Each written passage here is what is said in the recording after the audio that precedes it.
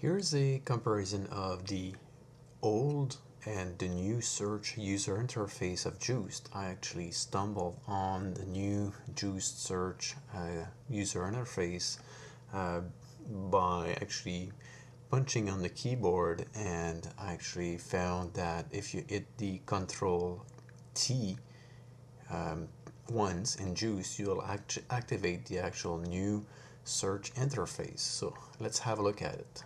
The old interface looks like this. So let's search for something.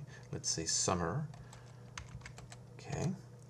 Here's the old search result with the old typical user interface of Joost.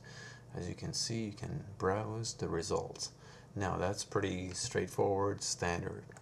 Now, if you want to be surprised by the new look, I'm going to hit Control T, and I'm going to go search again for summer, the same thing, and look at this, a brand new user interface with actually little icons or little pictures of each show.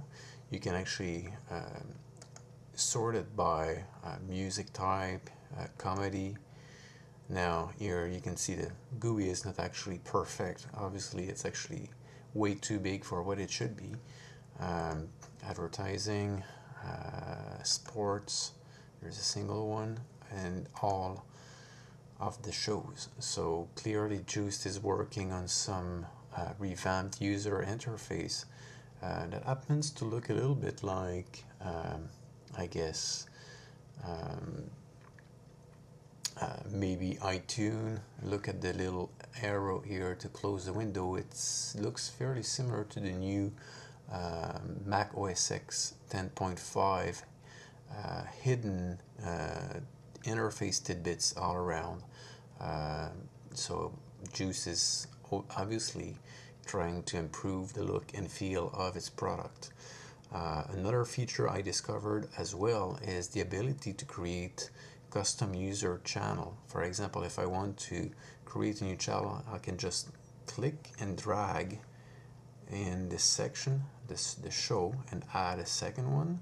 I can just go click drag and then add another one to this list, and I can then just do a save this channel, and it will ask me for the channel name. I can call it pretty much whenever I want. So let's say test channel, and then save channel. And at this point, the channel should be in my channel list. So test channel, lo and behold, and the shows within it are the 3 that I've picked, as you can see. So it's working great. Now notice that there is some leftover from the user interface. So obviously things are not perfect, it's a bug, but at least it looks like Joost is working on an interesting new feature. Hope you enjoy.